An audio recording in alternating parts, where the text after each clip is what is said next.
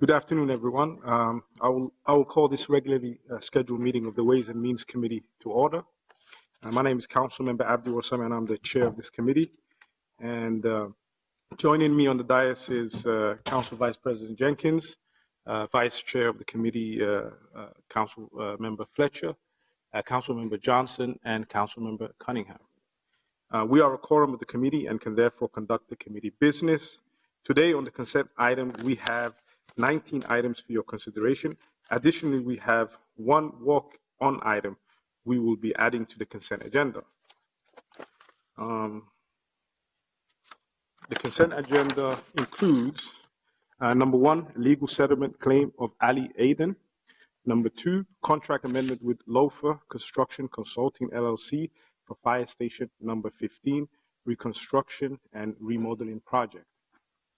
And number three is a gift acceptance 2017 fourth quarter report. Number four is a contract with Polaris Industries for use of all-terrain vehicles during Super Bowl events and activities. Number five, contract amendment with Trans Languages LLC for translation and interpretation services. Number six is a grant from the Minnesota Board of Firefighter Training and Education, training reimbursement. Number seven is an amendment with SMG for plainclothes officers. Number eight is a contract with Aspen Psychological Consulting LLC for psychological evaluation services. Number nine is a gift acceptance for the Minneapolis Police Department from Vibrant and Safe, a subsidiary of the Minneapolis Downtown Improvement District. Number 10 is a bid for parking ramp condenser unit replacement project. Number 11 is a bid for cleaning of the small diameter sanitary sewer system. Number 12 is a bid for construction of concrete sidewalks, curb and gutter alleys, and drive approaches. Number 13 is a Minnesota Department of Health grant for source water protection plan. Number 14 is a contract with Hennepin County Sentencing to Service STS program for maintenance services. Number 15 is a contract amendment with Thomas & Sons Construction for Seward Bicycle Project. Number 16 is a contract amendment with American Environmental LLC for storm sewer cleaning. Number 17, contract with Hennepin County for waste disposal services. Number 18 is a mid-city industrial reconstruction project designation, cost estimate, and appropriation increase. Number 19 is wages and salaries ordinance. And number 20,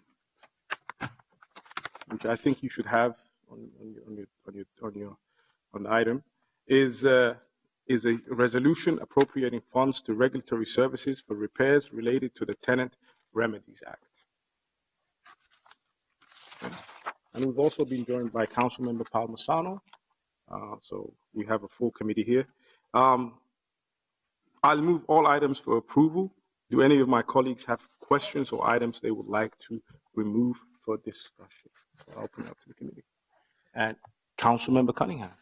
Thank you, Mr. Chair. I would like to pull number 8, the Aspen Psychological Consulting, so that we move it to the discussion, please. Okay. All right. Thank you very much. Anybody else? Any other discussions? Council Vice President Jenkins. Yes, Chair. I would like to just ask a question. I don't necessarily want to move it to discussion, but can you just say a little bit more about the item number 20, the general appropriations resolution? Yes.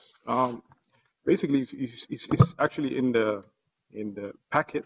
Is a resolution to appropriate $160,000 to the Regulatory Services Department from a revolving fund that we have, and basically it's for emergency repairs to rental properties related to the Tenant Remedies Act.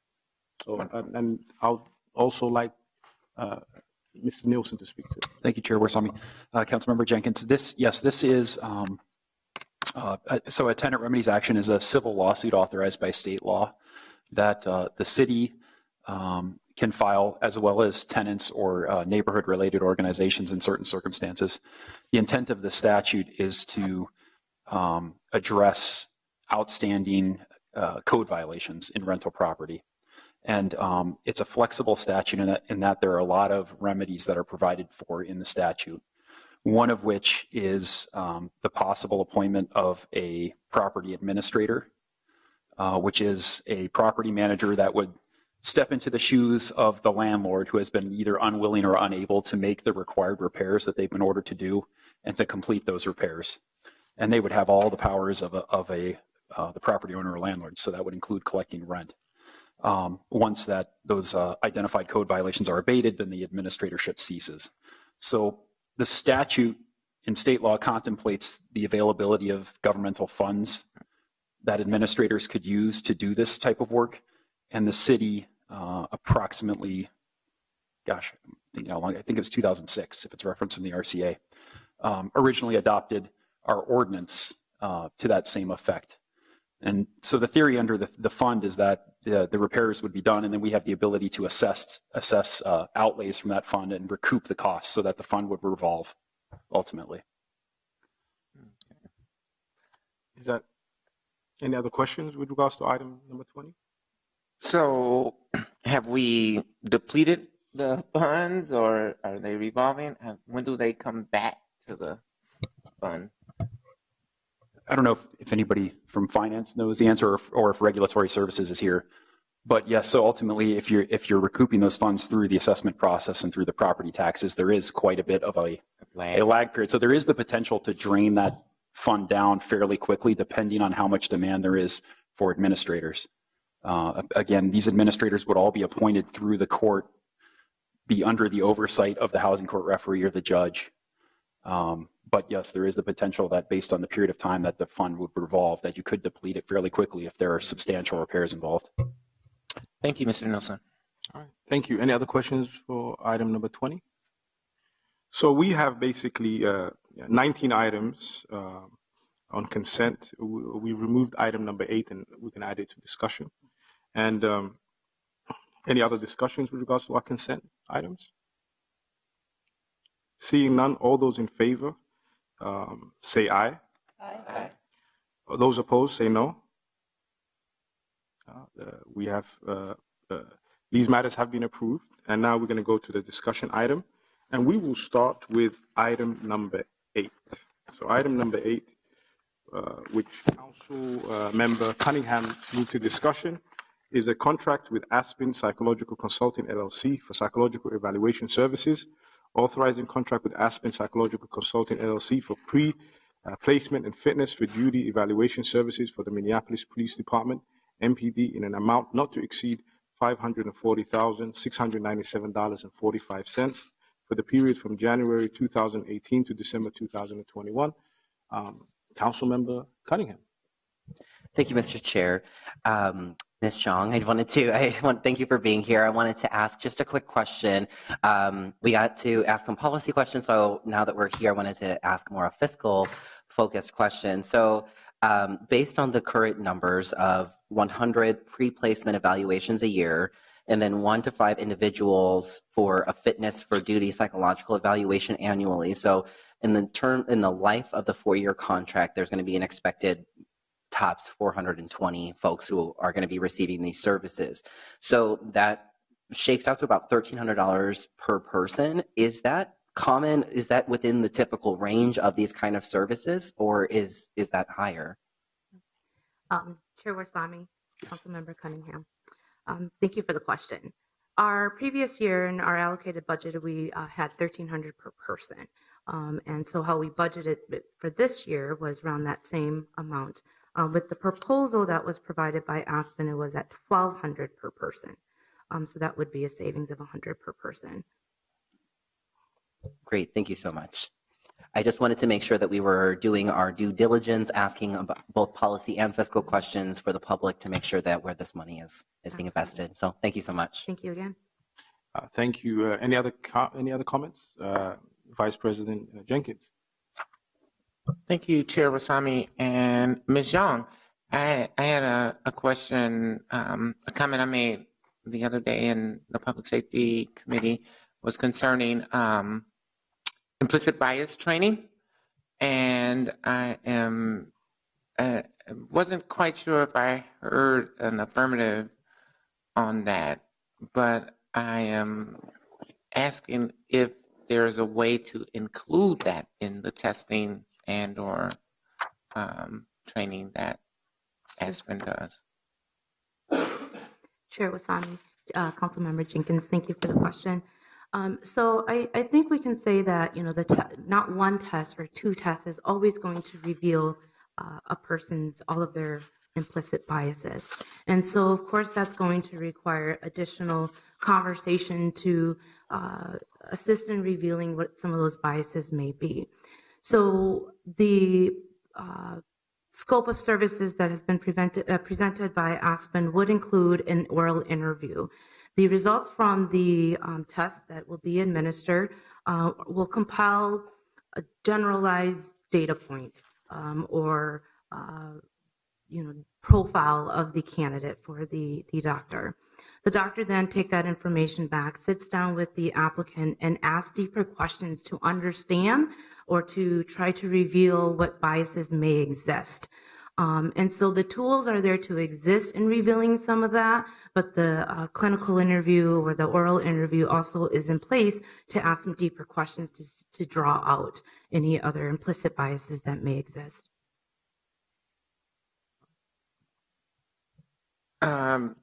Chair and Ms. Zhang, are there specific implicit bias tests that exist?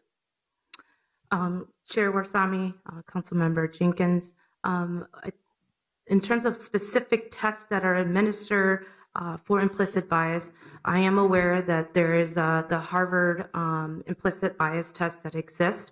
That, however, is not a test that is in the scope of services. Councilmember. Can it be included? Yeah, I will have the conversation with Chief Arredondo and the doctor and make that recommendation to include those tests, and I can present the response back to you. Thank you. Thank you, Council Vice President Jenkins and Councilmember Palmisano. Thank you, Mr. Chair. I did want to point out that this past week I've had a number of questions about these psych evals, and I do just want to thank both Chief Arredondo and HR staff, Ms. Zhang, Mr. Champa, for meeting with me to discuss my many questions and concerns around this. I think the things that didn't maybe come out as strongly in the last time we spoke about this in the public safety meeting were the questions about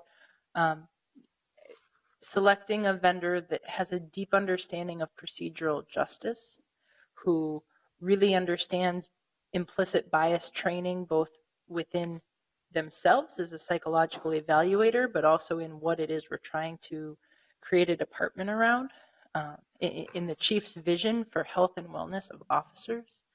And I see this as a difference than the way that many cities do more clearinghouse kinds of psych evals in pre-screening, but really what I've come to understand is really a new type of relationship, right? Like this augments the chief's understanding of who he selects to hire. And part of this person's work or part of Aspen's work will be to go and speak about the way that we do these kinds of pre-screenings and what that means in development of officers out in our community. So some of these didn't come out in the initial public safety meeting and did require a follow-up meeting, but I'm happy to share more with my colleagues, and I really appreciate all the time that you spent with me to go over it. I appreciate how involved our chief has been in each and every one of these interviews, unlike has happened in the past. And it was those conversations that make me very comfortable with moving forward here today. So I just wanted to point that out and thank you guys for your time. Any other questions? Yes, Councilmember Cunningham. Thank you, Chair. I just wanted to ask if it would be possible for you to follow up with me about what the measurables will be around evaluating this contract. I know that's more of a policy question, but that's just something that I was hoping that we'd be able to follow up on. Thank you, Chair. Thank you.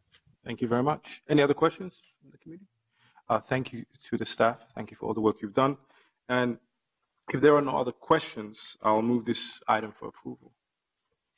Okay. So moved. Second? All right. All the ayes? Aye. No? This item has been approved. Thank you very much.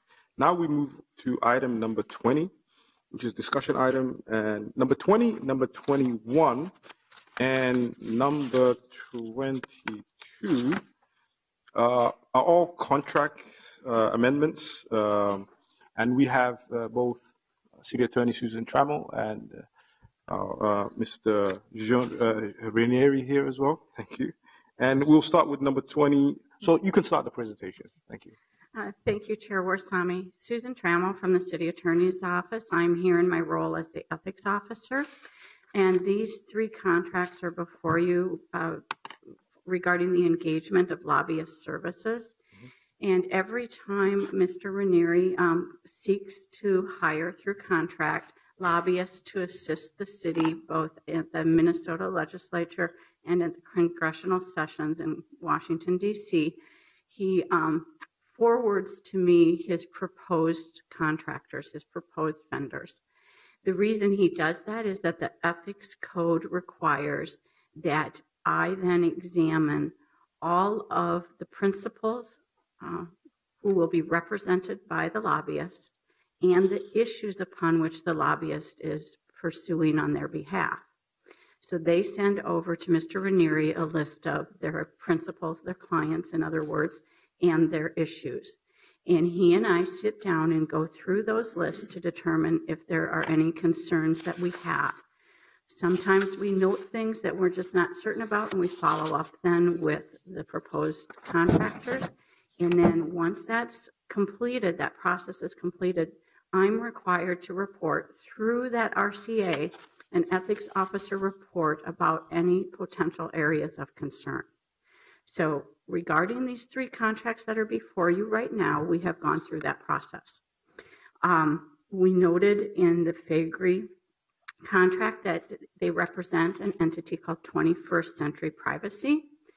And we have been informed that they are not going to be representing them in the area of net neutrality, but it is an area that we are going to be watching. In addition, the same issues come up with Franson and with Frederickson Byron and their representation, respectively, of Cable Communication Association and Comcast. And then we also, with Comcast, have some concerns about small cell towers. And so what happens is that Mr. Ranieri keeps an eye on those topics, and required under the code, once they enter contract with us, these vendors must keep us up to date as to their clients and the issues upon which they're lobbying. So if those issues come up or some other client we become aware of causes us concern, we would then take action under the contract and pursue that, and also inform the council of the conflict. Thank you. Any questions? If you'd like more information about the actual areas, Mr. Ranieri is ready to speak on that. Thank you very much. And let me just read out the items. So item number 20 is a contract amendment with Faegre Baker Daniels Consulting for Federal Representation Services. Number 21 is a contract amendment with Franson Law and Policy Group LLC for State Legislative Services. And number 22 is a contract amendment with Frederickson and Byron, PA. Mr. Ranieri. Mr. Chairman and members of the committee, my name is Gene Ranieri. I'm Director of Government Relations for the city. In terms of the financial aspects of these contracts, all of these contracts are 1 year. They, compared to last year, have been reduced at the state level because one, budget constraints, and two, it's a short session. We don't need the folks for a whole year. At the federal level, we've held those folks constant. Last year, we made reductions in both the federal contracts. In terms of the reviews, what we do is every week we meet in one formal meeting with all of our state lobbyists during the session. But we're in contact daily with them. They too are bound. If they have a new client, they must file with the Campaign Practices Board. And we look at those, and we also ask if you have a new client, we need to know. And they have told us in the past if a new client comes on board. And that's getting to be more of a rare occurrence as the session proceeds. At the federal level, we have conference calls, and we also ask for the same information if there's a new client. Any questions? Vice Chair Fletcher. Thank you, Mr. Chair. Mr. Ranieri, just wanted to check in, and I think this has come up in a previous conversation that you and I have had, but as we're budgeting for federal representation and as the federal government is shut down and seems questionably likely to do anything for us, good or bad, how are you assessing whether it makes sense to continue investing in federal representation in the current session? Mr. Chairman, Councilmember Fletcher, thanks for the question. It's something we like to do through the year. We would like to analyze what's happening in 2018. And I am concerned that do we need the capacity we have at the federal level? And I think at the end of this year, we will make that decision as part of our budget process too. But it's something we're watching because when we started this, we had about $250,000 budgeted for federal representation. We now have it under about 194. Now, what is the right number and what level do we need is something we need to discuss. Thanks. And does this contract commit us to a minimum level of spending? The contract we're approving today? Mr. Chairman, Councilmember Fletcher, it's not to exceed, and I think it's so much per month, and then we have a 30-day termination clause. Thank you. Any other questions? Thank you to Susan Trammell and Mr. Ranieri. Thank you both for your presentation. And if there are no more questions, I'll move this item for approval. Okay. Seeing no discussion, all in favor say aye. Aye. All those against? This item has been approved. Thank you very much. Now we move to item number 23, which is the East Side Storage and Maintenance Facility Grant from the Mississippi Watershed Management Organization for enhanced stormwater treatment design and construction. Go ahead, sir. Mr. Chair, I just want to clarify, when you made the motion, were you moving items 20, 21, and 22? Yes, I was making, yep. That was my expectation, or my understanding as well of that. I don't know if we need to re-vote on that as long as... Kelly? Councilmember Warsame, that was my understanding as well. Perfect. Thank you for clarifying. Thank you, sir. Thank you. And okay, so now we move to item number 23, which is the East Side Storage and Maintenance Facility, a grant from the Mississippi Watershed Management Organization, accepting a maximum grant award from the Mississippi Watershed Management Organization in an amount not to exceed $550,000 for enhanced site stormwater treatment and education. Is there any staff to talk to this?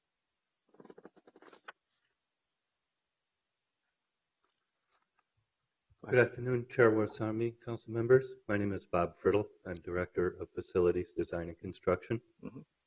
And I've been working with the design team on a project at the East Side Storage and Maintenance Facility located at 27th and University Avenue Northeast for the last year or so. We are nearing completion of construction documents and anticipating going out to bid this spring and starting construction during a period that will take a little over a year. This is a large vehicle storage and maintenance facility. It will have some city offices and fleet maintenance, fueling, large vehicle wash, building, salt and sand operations. It's on about a 7-acre site. And this grant was an opportunity that was identified by our design team last spring, and at the time was considered to be well under the $250,000 threshold that would have required us to seek approval to solicit the grant. But as we got into discussions with the Mississippi Watershed Management Organization and what they were looking for, it has since been determined that the scope is larger and the total construction cost is estimated to be $550,000. That includes the design cost. That $550,000 also includes a $100,000 matching grant from Met Council. Neither of these grants has requirements from the city outside design and construction of what will be more or less a demonstration rain garden with an educational aspect, very similar in nature to the garden that is at the current Mississippi Watershed Management Organization headquarters on Marshall Street Northeast, just north of Lowry. The purpose of this will be to do enhanced treatment of stormwater on the site up to a 1.1 inch rainfall event over the baseline Mississippi Watershed Management Organization requirements. It will filter out 60% of the phosphorus and 70% of total suspended solids before it goes into the stormwater system of the city.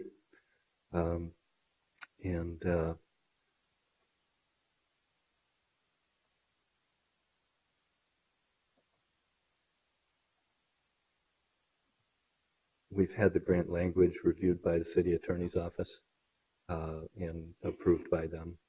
We also have included now a resolution setting up a fund location and number for these grant funds, because we will have to have the work done and then invoice the Mississippi Watershed Management Organization, and they will pay those invoices. Their turnaround is expected to be about a month. So, any questions? Thank you. Any questions? Discussion? Go ahead. Thank you, Mr. Chair, and thank you, Mr. Friddle. I just first want to thank you for thinking about water management as part of your site development. I think it's one of the things that gets not enough attention sometimes, and I'm excited to see that. And I know a lot of the people who benefited from the education programs at the Mississippi Watershed Management Organization are very enthusiastic about the opportunity to see this happen. Will there be educational opportunities to tour and see how you're managing the site as a part of this program?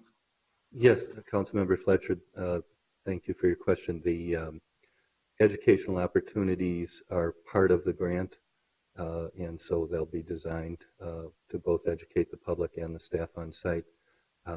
This project will also be LEED Gold certified, and as a part of our LEED Gold certification, there will be educational opportunities in general for the LEED certification that we have on site. Any more questions?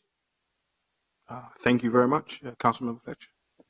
I'll move approval of item 23. The item has been moved approval. Second? Okay. Any discussion? As I see no discussion, the ayes? Aye. Any noes? The item has been approved. Thank you very much. We move to our final discussion item, item number 24, grant from the International Association of Chiefs of Police for Community Collective Healing and Officer Wellness. This is an interesting topic. Go ahead. Chair Wasami, my name is Wendy Gook, and I'm with the Police Department. I coordinated the application for this grant award. As many of you know, collective community healing is working across our communities to respond to recent historic or cultural trauma. We think of officer-involved shootings as a major cause of community trauma, but any major event, a devastating weather event, a tornado going through the city, or cultural racism can be a collective trauma event for the community. The current grant award is federally funded through the International Association of Chiefs of Police, or the IACP, and we're one of 5 demonstration sites that have been selected nationally. And we're working with not only the IACP, but with the NAACP and the Childhood Violent Trauma Center at the Yale School of Medicine. The grant is ultimately supported by the U.S. Department of Justice Office of Victims of Crime. The project is going to seek out approaches to address needs of those in our communities directly impacted by high-profile incidents of violence, such as officer-involved shootings or other violent crime incidents that result in the tensions between the police and the community. We'll work closely with our federal partners and with 6 local partners in the community, and we'll look for ways to ease tensions with and within our communities, improve and increase communication with our communities, improve victim-centered response to those victims of, for example, police violence, to promote problem solving between community and law enforcement, and address the health and well-being of officers for resilience to better respond to the community. With technical support from our federal partners, we'll develop and implement evidence-based, trauma-informed approach to working with the community that promote true engagement.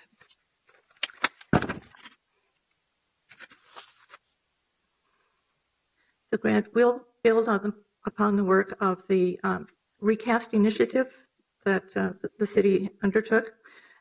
We will be piggybacking on a lot of that work that was done in the community. Specifically, the grant will allow the MPD to continue to expand our procedural justice initiative. They'll be able to fund some unfunded mandates to promote officer resilience and address workplace trauma. The grant will allow the MPD to create and strengthen partnerships and relationships within the community. We will be able to assist in creating victim-centered, trauma-informed, culturally appropriate responses in the community. And we will increase the capacity of the MPD to respond to events and increase community trust and healing. The grant is going to be managed by Glenn Burt. He has been the project manager for our national initiative grant that we had in the department, and he's been instrumental in working with the procedural justice initiative that has been underway in the department. And Glenn wasn't able to be here today due to a medical injury. He's definitely our resident expert. Okay. I have a question. Is this the first time that we received this grant? Yes, Chair Basami, this is the first time we've received this grant, and again, we're one of 5 nationally that have received this award. Okay, and I have a question about sub-item 4, which is the authorizing of non-sworn FTEs for 1 project coordinator and 0.6 administrative assistant. I mean, how long is that for? And for the duration of the grant. Okay. And after that, are we going to be, as a city, are we going to be responsible to continue those FTEs? No, sir, we will not be required to retain those positions. Okay, all right. Thank you. I'll open up to my colleagues. Councilmember Johnson. Thank you, Mr. Chair. This is exciting work. I'm glad we're taking this up and appreciate the efforts on it, and would like to go ahead and move this item, Mr. Chair. Is there any other discussion? Councilmember Cunningham. Oh, Council Vice President Jenkins. Thank you, Mr. Chair. Thank you for the presentation. In line with Councilmember Warsami's comments, do we have a thought or a process, and I know Mr. Byrd is not here, but to think about sustaining this project beyond the grant duration?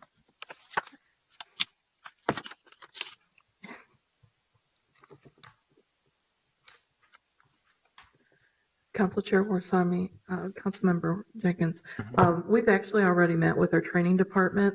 We're at the very, very beginning of this whole process. So what this looks like, I couldn't tell you 3 years from now, but we are incorporating our training department in all the discussions we have so that we can continue this. As well, Glenn works for our procedural justice unit as well. So between our training department and our procedural justice, the idea is to maintain some program and be able to sustain it going forward. Thank you. Can you introduce yourself, because we have some new council members? Oh, I'm sorry. Yeah, my name is Robin McPherson. I'm the finance director for the police department. I apologize. No, thank you, Ms. McPherson? McPherson, yes. McPherson. Yeah. Okay. Thank you. Councilmember Cunningham. Thank you, Mr. Chair. I just wanted to ask, I know, like you said, Glenn was not here, but would it be possible those outcomes and what you're looking to achieve through this work are really amazing. And I would just be interested in seeing more behind the scenes about how that framework actually will come to life. You know, it's really nice to say that we'll have culturally competent work happening on the ground and for collective healing, but I'm really intrigued. Maybe that could be forwarded to our office. I maybe would recommend that actually going maybe to the Public Safety Committee as a whole, but really being able to see what that framework actually looks like in terms of implementation, that would be greatly appreciated. And I also want to say thank you so much for all your hard work on this. You said you were on the lead on getting this money, so thank you very much. I'd like to answer or just make a comment really briefly. This is a little bit of a different type of grant than what we normally receive. This is really a working hand in hand with not only our partners with Yale and the other groups, but also with the other 5 locations So a lot of it is sharing ideas and really moving forward and trying to be groundbreaking. The idea is what we discover here and what the other groups discover, sharing that information and then actually making that a national-wide program. So a lot of this will be a little bit of learning while we're going. So we're really excited actually about the process.